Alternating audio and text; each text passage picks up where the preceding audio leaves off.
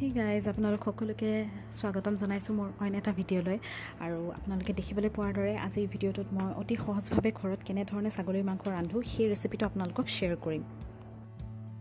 আহক তেন্তে দেৰি নকৰাকৈ আৰম্ভ কৰোঁ আজিৰ ভিডিঅ'টো আৰু একদম প্ৰথমতে কি ইনগ্ৰেডিয়েণ্টছ লাগিব আমাক এই ছাগলীৰ মাংস ৰান্ধিবৰ বাবে সেয়া চাই লওঁ। মই ইয়াতে আধা কেজি ছাগলীৰ মাংস লৈছোঁ আৰু এই মাংসখিনিত মই নিমখ হালধি আৰু মিঠাতেল অকণমান সানি এঘণ্টামান মেৰিনেট কৰি থৈ দিছোঁ। আৰু এয়া লৈছোঁ দুটা পিঁয়াজ মিহি মিহিকৈ কাটি আৰু তাৰ লগত এটা ৰঙা জলকীয়া লৈছোঁ। ইয়াতে মই দুটা ডাঙৰ ডাঙৰ আলু কাটি লৈছোঁ। ইয়াতে এফালে লৈছোঁ অকল আদাখিনি খুন্দি লৈছোঁ আৰু আনফালে মই নহৰু আৰু জলকীয়া এটা খুন্দি লৈছোঁ একেলগে। ইয়াতে লৈছোঁ হালধি গুড়ি, জিৰা গুড়ি, ধনিয়া গুড়ি, ইলাচি দুটা খুন্দি লৈছোঁ আৰু ৰেড চিলি পাউডাৰ লৈছোঁ, যিটো কাশ্মীৰী ৰেড চিলি পাউডাৰ হয় সেইটো লৈছোঁ।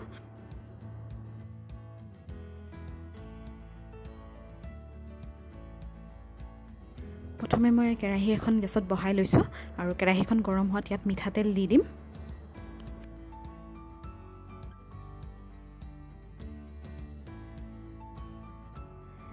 এতিয়া তেলখিনি গৰম হৈ অহাত প্ৰথমতে মই ইয়াত ইলাচি দুটা দি দিছোঁ আৰু ইলাচিকেইটা অকণমান তেলত ভজা যোৱাৰ পিছত অকণমান 30 ছেকেণ্ডমান পিছত মই ইয়াতে পিঁয়াজ আৰু জলকীয়াখিনি দি দিম।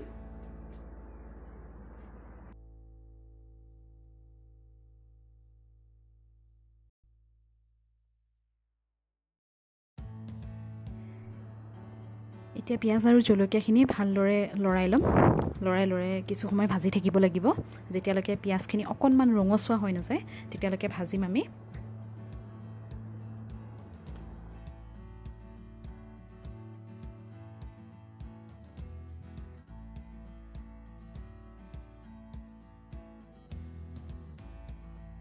এতিয়া অলপ সময় ভজাৰ পিছত পিঁয়াজখিনি ৰঙচুৱা হৈ অহাত ইয়াত মই আদা দি দিছোঁ, যিখিনি থেতেলিয়াই লৈছিলোঁ, আৰু লগতে নহৰু আৰু জলকীয়াৰ পেষ্টটো দি দিছোঁ।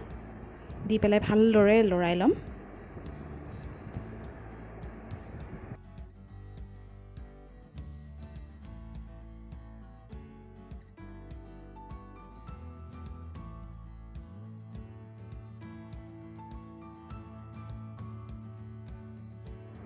এতিয়া ইয়াতে মই গোটেই শুকান মছলাখিনি দি দিম।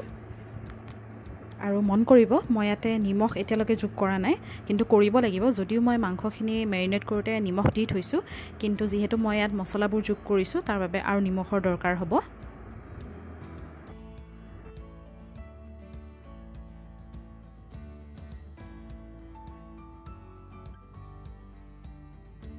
এতিয়া অকণ সময় মছলাখিনি ভজাৰ পিছত ইয়াতে মই অকণমান নিমখ যোগ কৰিছোঁ আৰু ভালদৰে লৰাই লৈছোঁ।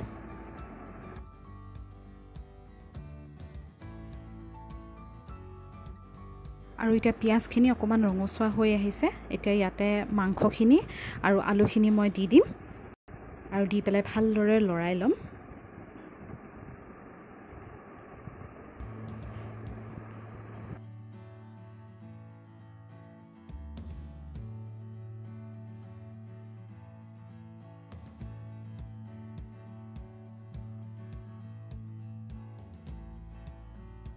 এতিয়া এনেধৰণে মাংসখিনি মই লৰাই ভাজি থাকিম।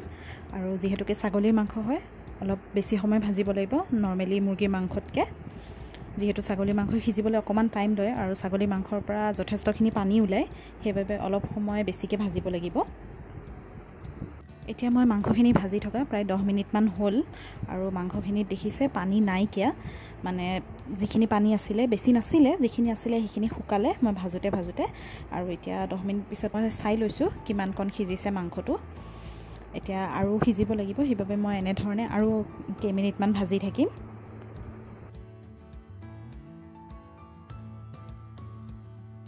এতিয়া মই 15 মিনিটমান এনেধৰণে ভাজি আছোঁ আৰু মাংস আধামান সিজি গৈছে। আৰু এইখিনি সময়তে মই ইয়াতে কেইটামান চেনি যোগ কৰিম, আৰু চেনিটো আচলতে দিয়ে যাতে মাংসটো অকণ সোনকালে সিজে তাৰ বাবে।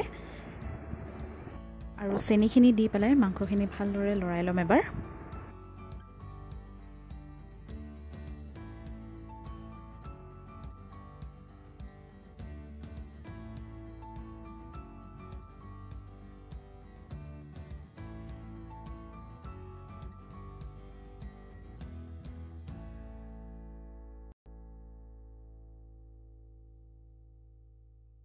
আৰু এনেধৰণে কিছু সময় লৰাই থকাৰ পিছত ইয়াত মই পানী যোগ কৰিম আৰু পানী মই একদম উতলি থকা পানী যোগ কৰিম, একদম বইলিং ৱাটাৰ।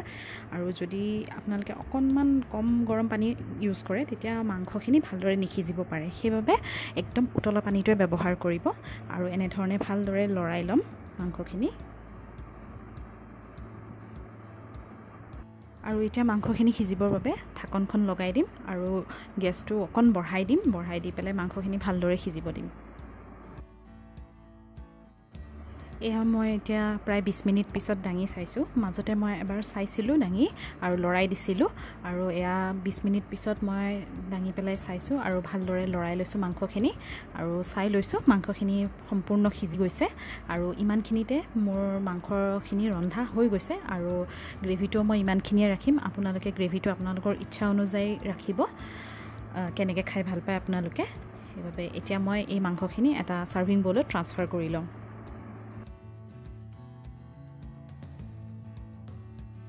আৰু এয়া ৰেডি হৈ গৈছে আমাৰ ছাগলীৰ মাংসৰ জোল, সহজভাৱে ৰন্ধা।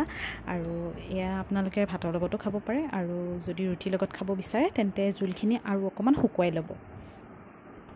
তেন্তে আজিৰ ভিডিঅ'টো ইমানতে সামৰিলোঁ। যদি চাই ভাল পালে তেন্তে এটা লাইক কৰি দিব আৰু মোৰ চেনেলটো ছাবস্ক্ৰাইব কৰি ল'ব। আজিলৈ আহিছোঁ তেন্তে, ধন্যবাদ।